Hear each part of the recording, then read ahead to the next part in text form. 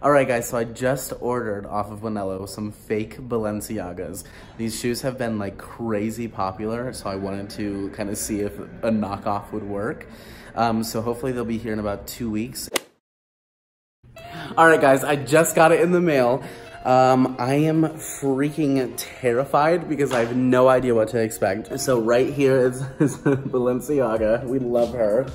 Totally just jacked up box. I don't think Balenciaga's $800 shoes would do that, but it's okay.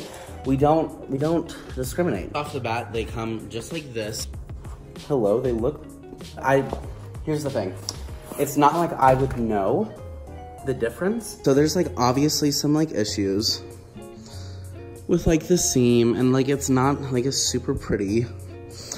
But okay, so $40 instead of $800, I'm kind of down, so yeah. Anyway, so just like kind of looking at them, this is what they look like. Kind of cute. Also, do you just love how I have this mirror on the ground? Okay, so overall, they're actually pretty comfortable, I'm not even gonna lie. I'm kind of here for this.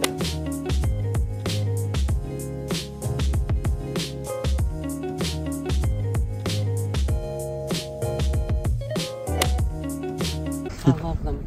I love them. I glue a pair of socks on. All right, guys, and that's pretty much it. I wore them all day yesterday, and I actually found that they were pretty comfortable. We were standing all day for a concert and stuff like that, and we went up to Lookout Mountain, so there was a bunch of stuff that we did, and I think they held up pretty well. Overall, I think it was pretty good, and I'm not hating that I spent $40. So if that's the determination, just buy them.